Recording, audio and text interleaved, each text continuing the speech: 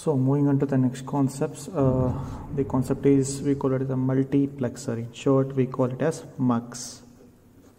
Okay, so this is we call it as multiplexer. In short, we call it as a MUX. Okay, what is multiplexer now? Multiplexer is something which is having multiple inputs. Okay, let me tell you, which is having multiple inputs. Okay, one output.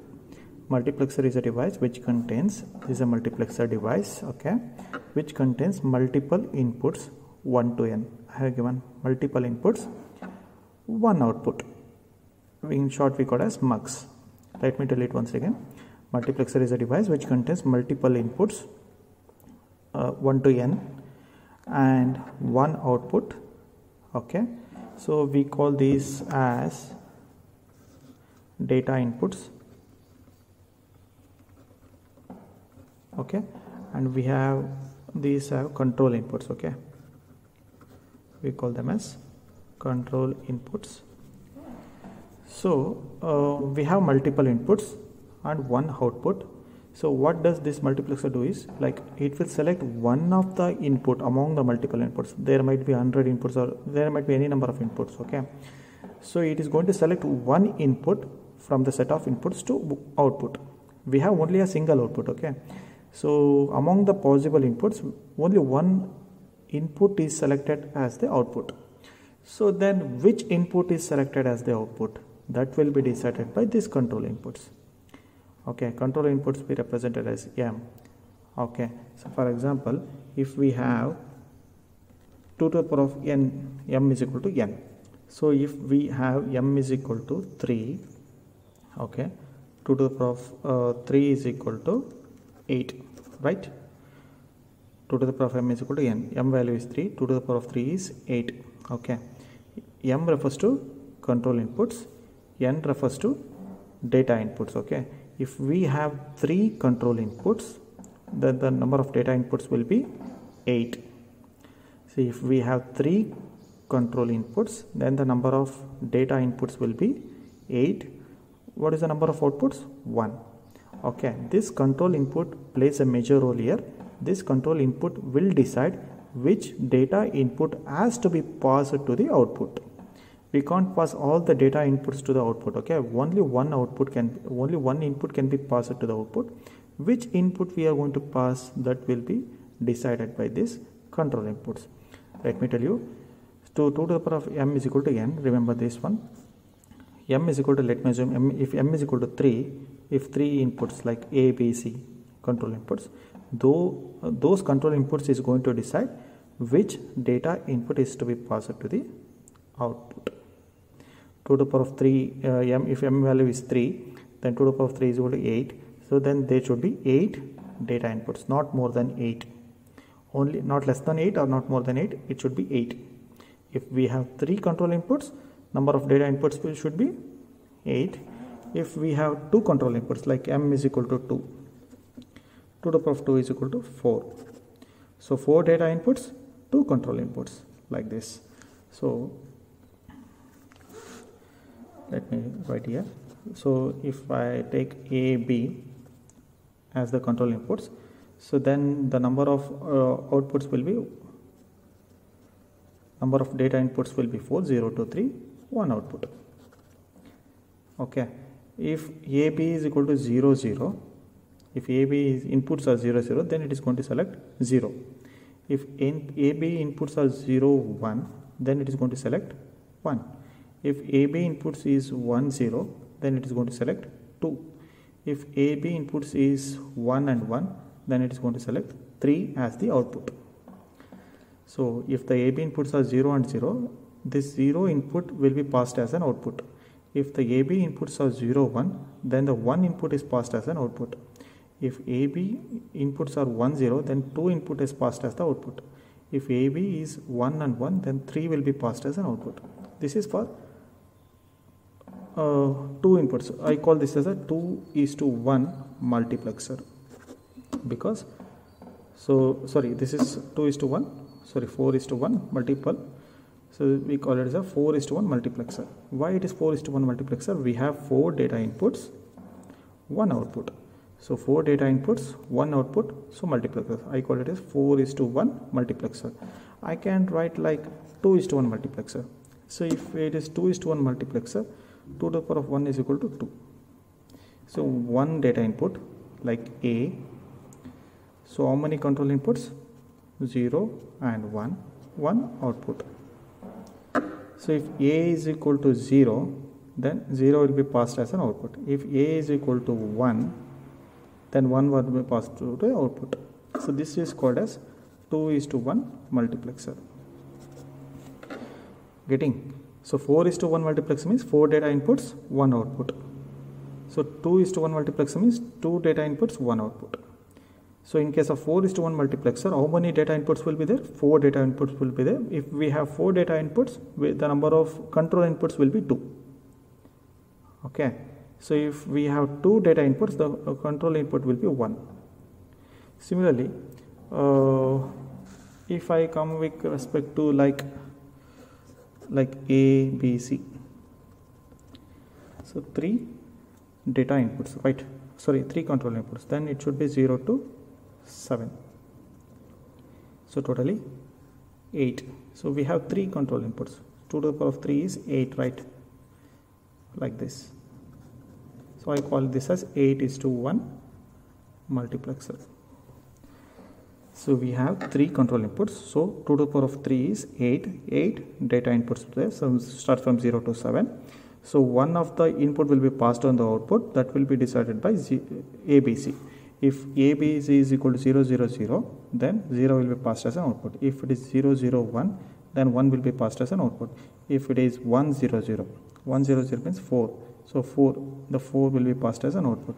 If it is 111, then 7 will be passed as an output. If it is 101, 4 plus 1, 5, 5 will be passed as an output. So the basically multiplexer is something which we have more control inputs, more data inputs and 1 output.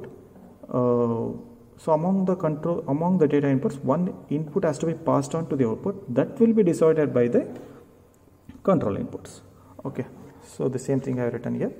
So this is 4:1 multiplexer. So AB 0, 0, 0, 1, 1, 0, 1, 1. If the inputs, if these are AB is control inputs, if both the inputs are 0 and 0, the output will be D0. If it is 0, 1, the output will be D1. If it is 1, 0, the output will be D2. If it is 1 and 1, these are control inputs. If these control inputs is going to decide which data inputs has to be passed on to the output. Okay, Y is an output. So 0, 0 ಕೊಟ್ಟರೆ D0 select ಆಗುತ್ತೆ, 0, 1 ಕೊಟ್ಟರೆ D1 select ಆಗುತ್ತೆ, 1, 0 ಕೊಟ್ಟರೆ D2 select ಆಗುತ್ತೆ, 1, 1 ಕೊಟ್ಟರೆ D3 select ಆಗುತ್ತೆ. Okay, so how it works actually, let me show you. So look at here. So A and B are control inputs. This is A, this is A bar. We have an OR gate here. This is B and this is B bar. Okay, we have 4 AND gates because this is a 4:1 multiplexer, right? So 4:1 multiplexer means we have 4 data inputs, D0, D1, D2, D3, 4 data inputs and 1 output. That is why if we have 4 data inputs, how many control inputs should be there? 2 control inputs. 2 to the power of 2 is 4. 4 data inputs, 2 control inputs. These 2 control inputs will decide whether D0 to be passed to the output or D1 should be passed to the output or D2 should be passed to the output or D3 should be passed to the output. So if I make AB is equal to 0, 0, if I pass 0, 0, okay, let me assume A is equal to 0, B is equal to 0. If A is equal to 0, here look at the connection for this AND gate. So we have 3 inputs. One input is from D0. Okay, I have written D0 here. So the other input is from B bar. So look at here, I have taken connection from B bar. So if B is equal to 0, what is B bar? 1. So if I selected D0, this is 1 and 0 will be converted to 1 here. This will be 1. So look at this connection, one more connection. This is from A bar. So if A is equal to 0, A bar is 1, right? So this is 1. When all the 3 inputs for this AND gate is 1 and 1, the output will be 1, right? So AND gate, remember the AND gate table. When all the inputs for the AND gate is high, the output will be high. So the output is here is high. Okay. So let me take what happens when A is equal to 0, B is equal to 0 with this AND gate or this AND gate. Okay, let me take here. This is D2, right? D2 is 1. Look at this connection. This connection is from B bar. So B bar means 0 is here, B bar is 1. This is 1. This is 1 and this is 1. Look at the third connection. This has been taken from A, not from A bar. Look at this connection. This connection is taken from A, not A bar. So A is 0. So this will be 0. So if any one of the inputs for this AND gate is 0, the output will be low, 0. Okay, similarly this will be 0, this will be 0 for A is equal to 0, B is equal to 0. So D naught will be active. 1 means active, 0 means deactive. Okay, so this will be like 1 0 0 0 now. So if you want the output should be low in case of OR gate, all the inputs should be low. If any one of the inputs in case of OR gate is high, the output will be high.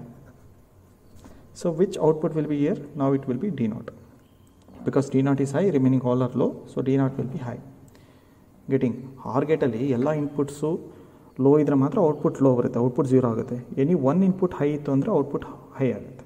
So right now it is D naught is selected. If I make 0 1, next D1 will be selected. If I make 1 0, next D2 will be selected. If I make 1 and 1, then D3 will be selected. Getting? So this is 4:1 multiplexer. Similarly, 4:1 multiplexer means we have 4 data inputs, 2 control inputs. 8:1 means, so let me write 2:1 means 2 data inputs and control inputs, outputs. So output will be always 1. Okay. 2:1 multiplexer means 2 data inputs, 1 control input. 4:1 means 4 data inputs, 1 output, 2 control inputs. 8:1 means 8 data inputs, 3 control inputs, 1 output. 16:1 means 16 data inputs. So if you want 16 data inputs, that is nothing but 2 to the power of 4 is 16, right? 16 data inputs means 4 control inputs. So 4 control inputs, 1 output. 32:1 means 32 data inputs and 5 control inputs. This is 1 output. If we have 1 control input, the control input will be A. 2 means AB. 3 means ABC, like this, AB. So if it is 2 control inputs, AB. If it is 3 control inputs, it will be like AB, one more C will comes here like this. If it is 4 control inputs, A, B, C, D, like A, B, like C, D. Okay. 5 control inputs means like A, B, C, D, E, like this. So let me show. Look at this. So how many control inputs we have? A, B, C, D. We have 2 control inputs. Sorry, 4 control inputs. Like 2 to the power of 4 means 16. Start from D0 to D15. 16 data inputs we have. 4 control inputs we have. So based on the control inputs, which data input has to be selected to the output will be decided. Getting? Right. So this is what exactly the multiplexer is.